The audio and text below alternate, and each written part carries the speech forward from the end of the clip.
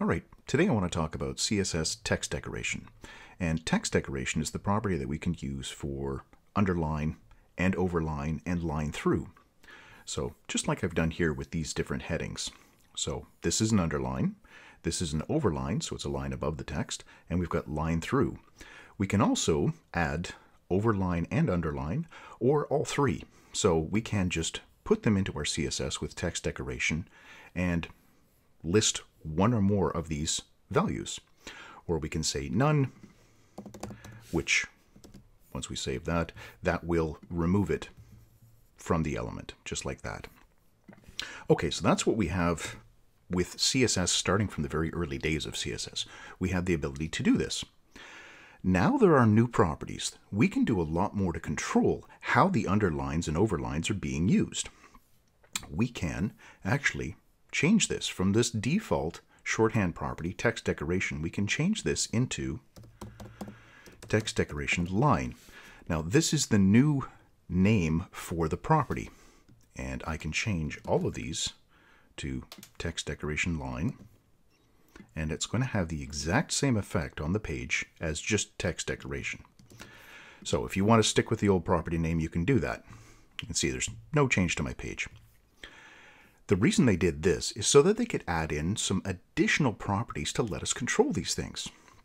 So let's take a look at this first one, where we're talking about just the underline here. You'll notice that there are gaps now here. So the J drops down, the G drops down, the Y drops down, the comma. So punctuation and letters dropping down, that will cut through this line. We can change that with a property called text decoration skip ink. So I'll put this in here, text decoration.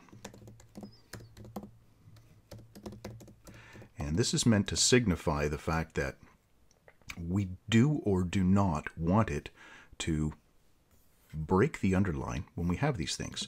So if I set this to none and I save this, there we go. It's no longer stopping when it gets to these points. Now, that's making this kind of hard to read, but we have the ability now with these additional properties, we can also change the color and the style of these lines. So we can get rid of that really awful overlapping effect here.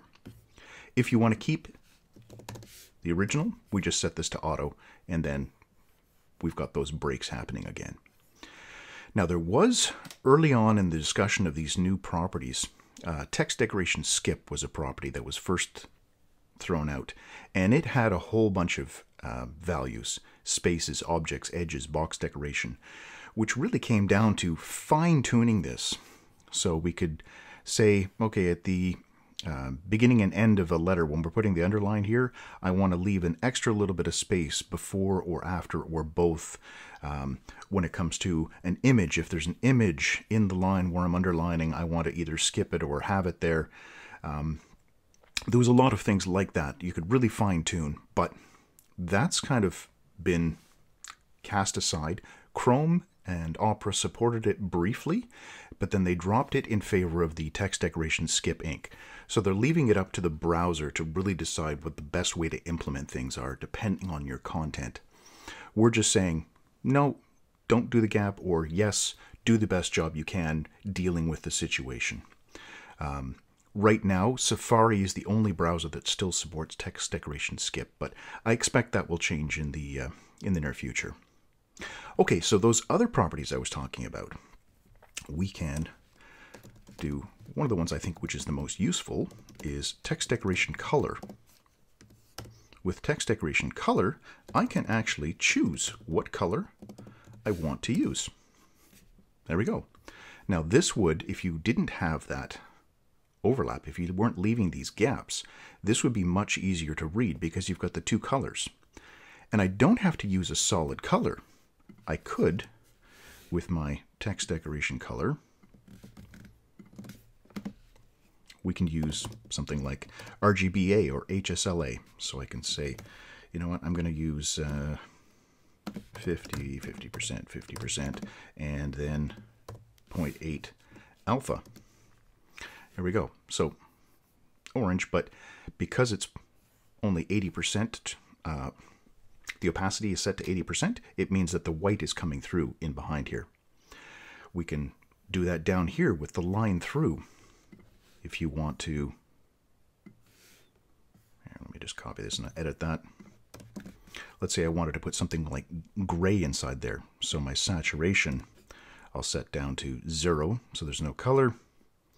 And we can do something like 60. There we go.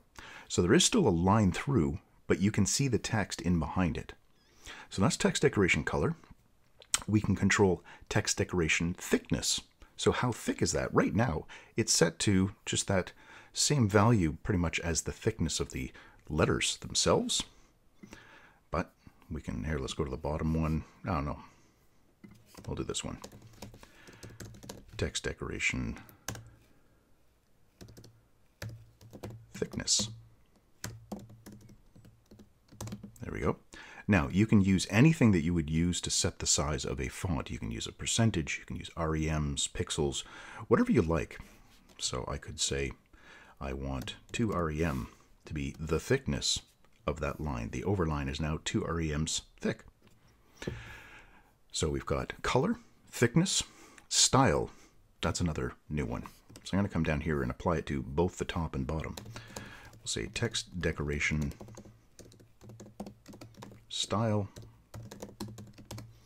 And you can see we've got a lot of choices here.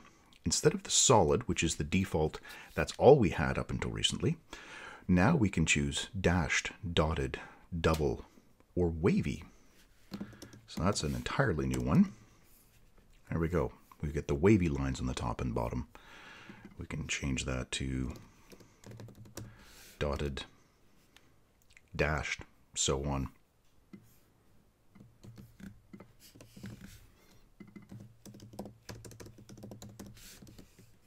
There we go. We can see it's a dashed line through here instead of a solid line.